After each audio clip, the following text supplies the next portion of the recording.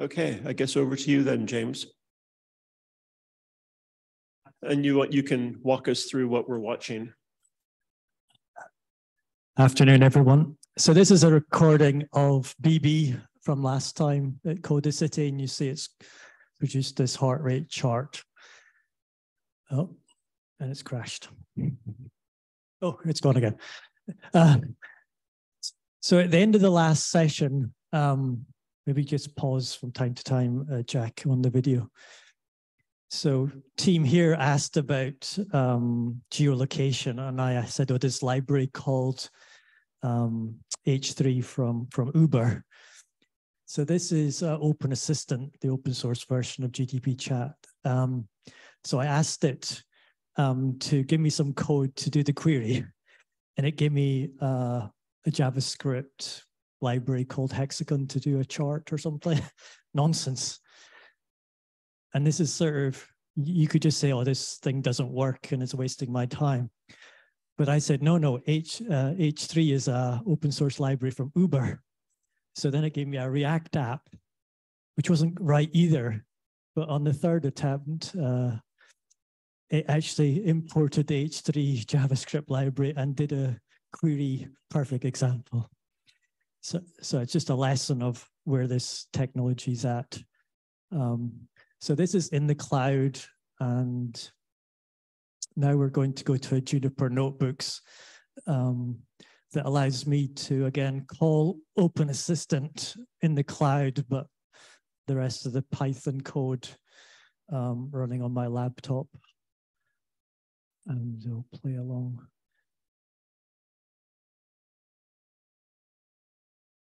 So it'll come to a bit where you have to have an access token if you're using it from your own machine. And so somewhere down here, it'll say, haha. And access to your access tokens through a website called Hugging Face. So you key that in, and then this is the plot, the natural language. And so what Open Assistant is doing is basically creating a Python file, like a brand new program from scratch to call pandas to ultimately produce the chart. We'll go on, Jack, thanks. So there's, but the objective of this weekend is to do everything that we've just seen running locally. And so the last part is going to show you Nomic AI running all 3 gigabits running on my laptop. And just, I've never spoken to it before, so we're just going to go through what I asked it. Is it playing, Jack? Or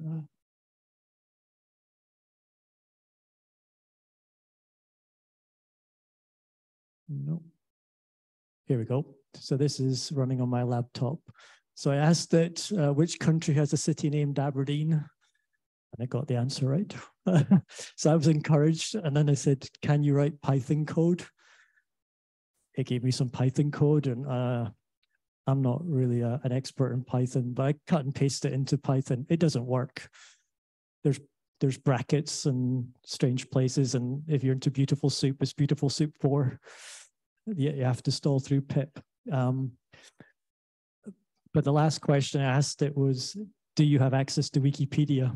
And it said yes. So I asked it for a heart rate. And this ties the story back to the opening slide where BB had my chart.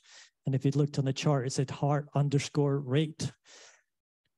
But I've mapped that to that Wikipedia page. So that means any data set in the world that's been matched to heart rate, I can now aggregate the data.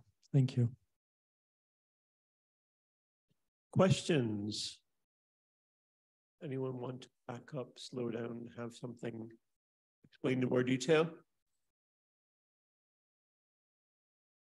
So this was, everything was you walking through the video. So now the part at the end is running on your laptop. Completely, 3 gigabits. So it's running, does that mean it has enough data to know where to go? So if you disconnect it, that's correct. Okay.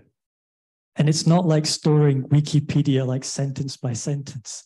It's got this neural network model that's got some correlation in language. So it's a huge compression.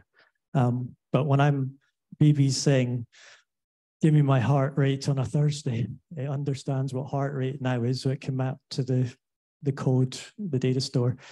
And Thursday is a day of a week, and given today's Saturday, go back. And there is actually a large language model being trained to do time stuff really, really well, which this model. The other downside, and I didn't show it, was that I had my processing chart of my 8 cores. So this is definitely a lot slower than the ones in the cloud. But of course, they've got all the GPUs in the world, and I've got one. Okay, so what happens next? Good question. So we have to, within the local app, I can now transfer my own local files into the local model. So I need Wikipedia for sure, but I've also got... So the next step is to then train it using things that are running on your laptop. Yes.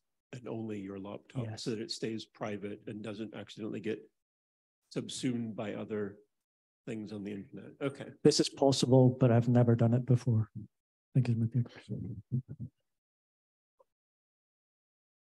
Sorry, my question was just that actually, like how would you go about actually training it with your own data? Lots of documentation on GitHub and a very supportive 20,000 member community on Discord. Okay, so technically I could possibly do it in a weekend? You could ask Open Assistant to help you. Okay.